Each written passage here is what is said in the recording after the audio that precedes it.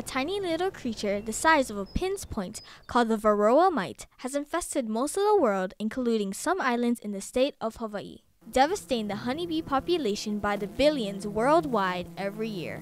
Without honeybees, there would be less vegetation, leading to higher prices on fruits and vegetables. But luckily, with the Department of Agriculture, they keep an eye on monitoring our honeybees to see if the Varroa Mite came to Kauai. But how?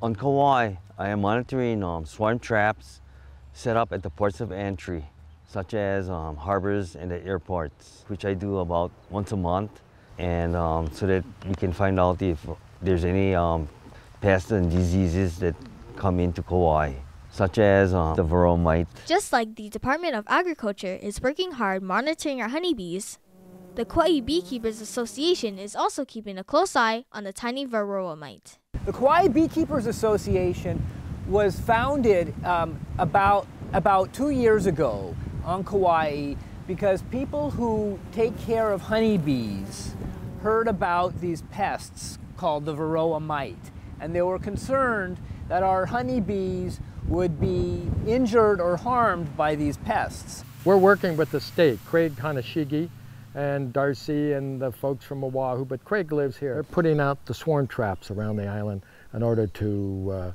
catch any swarms that are coming in and try to monitor my bees. These little tiny mites hitchhike on our honeybees, where it's so tiny that it jumps on the backs of our honeybees and attaches to them and sucks their blood, actually makes them sick. And then it can lay eggs and go into the hive, and they can hitchhike their way from honeybee to honeybee and beehive to beehive.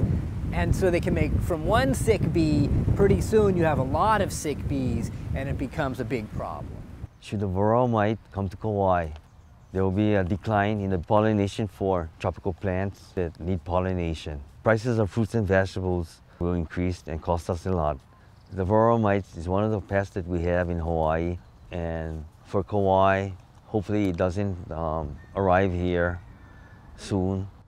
Can you imagine Kauai, the garden isle, without any gardens? Well, sadly, this situation could be a reality due to the Varroa Mite, and the result wouldn't be sweet. But with the knowledge of the Kauai Beekeepers Association and the Department of Agriculture, the Varroa Mite won't be hitchhiking our way anytime soon. For HIKI, this has been Casey Mosa reporting for Chiefess Kamakahelei Middle School.